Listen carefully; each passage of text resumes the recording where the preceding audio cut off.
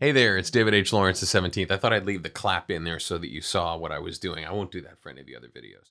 So today is the second of two videos on how I produce these videos. Very meta, right? It's the information about the information. It's very meta. Yesterday I showed you actually how the videos were recorded, edited, the bumpers were put on both ends, the little animated pieces, the audio was managed. So if you haven't seen that yet, go back and check it out. And now I let it cook, let it export, let it publish to YouTube for about 20, 25 minutes.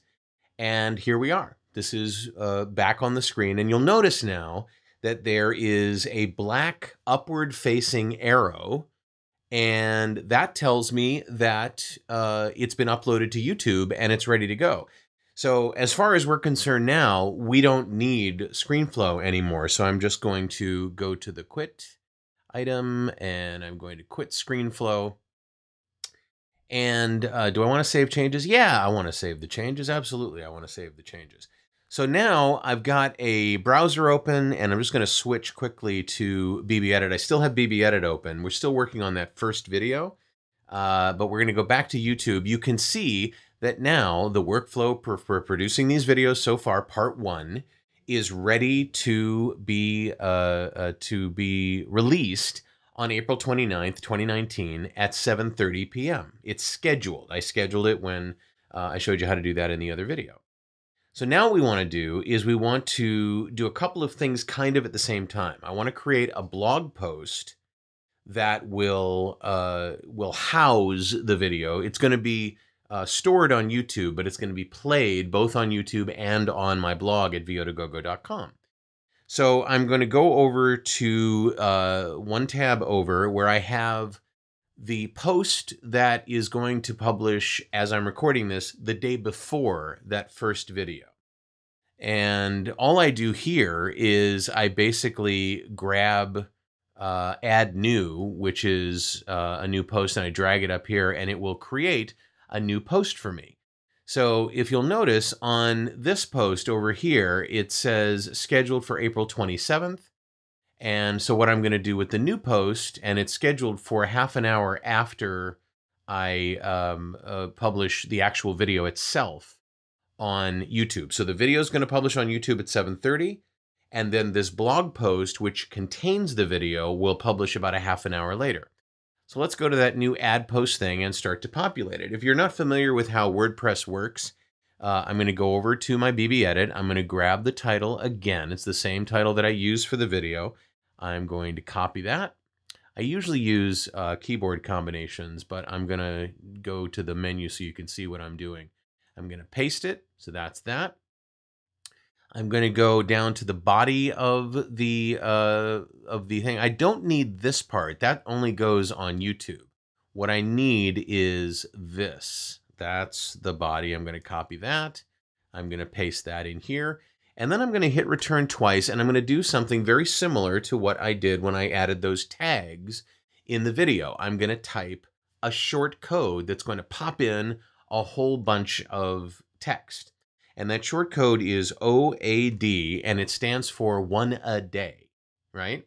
Now, OAD is not a word, but when I type that and then I hit the space bar, watch what happens. Boom. It fills in a whole bunch of stuff that I need. All of this right here is what replaced OAD, right? And this is the iframe that contains the video. This is the toggle for the episode list, if you've noticed that.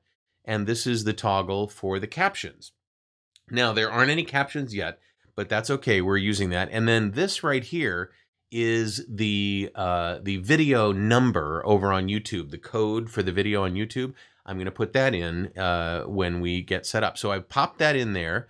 And I'm going to do the same thing down here in the excerpt. I'm going to pop it in there as well. And this excerpt basically is what comes up on my site when you look at a list of articles. It's just that first part, not the rest of it. Now, I'm also going to add a featured image, and this is number 119. So I'm going to go to my media library where I spent about, about an hour doing all of these graphics. And I'm going to type in here 119. And I think that that's going to bring it up. I numbered, yeah, there it is. I named these files in such a way that the day of the year was in the file name. So I'm going to choose this. I'm going to set the featured image. That's the image that pops up when you go to VO2GoGo.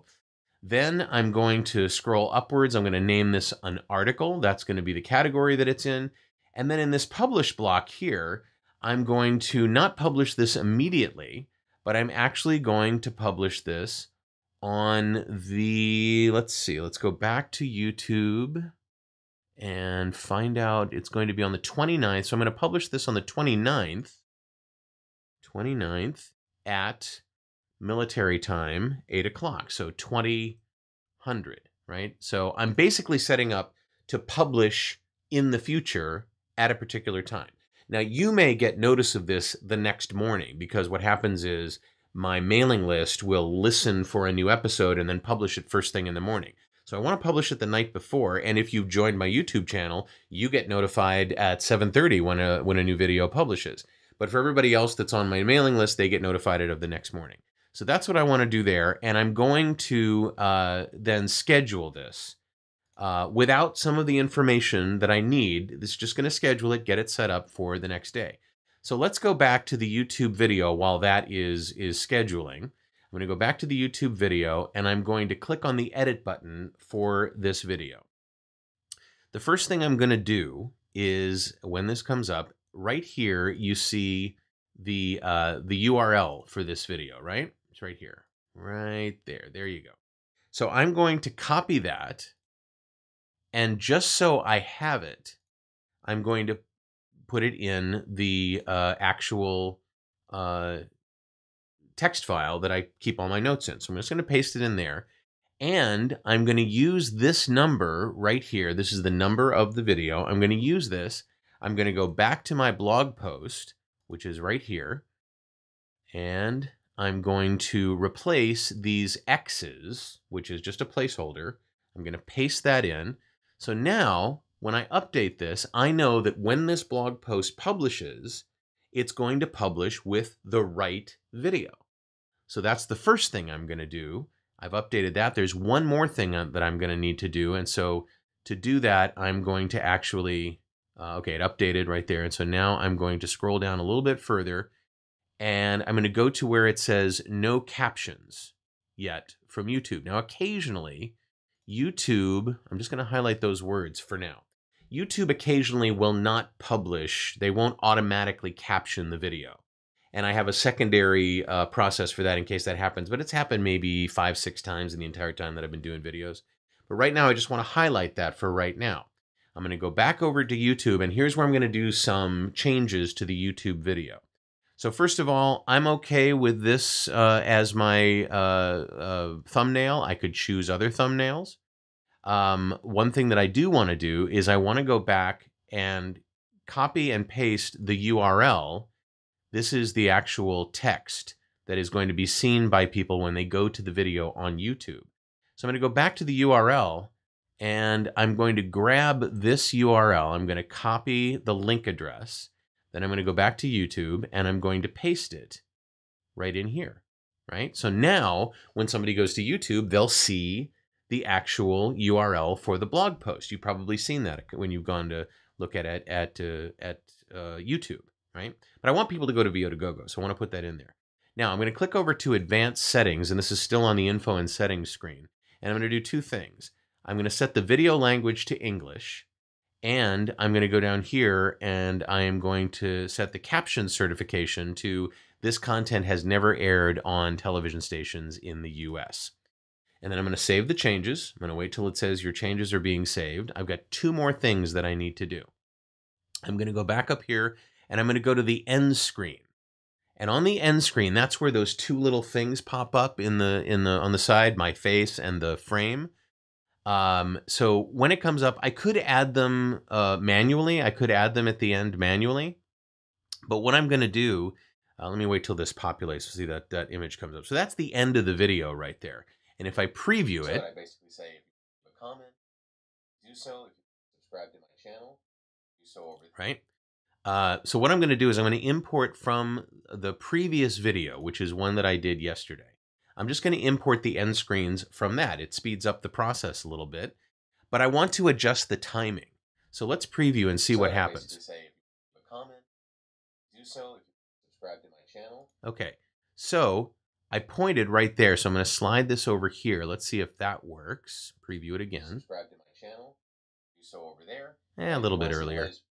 Let's do that a little bit earlier. And then I'm also going to move this to right about there. So let's see how this looks right now. This is the timeline. That's a timeline. Do so over there. And there you go. That's great.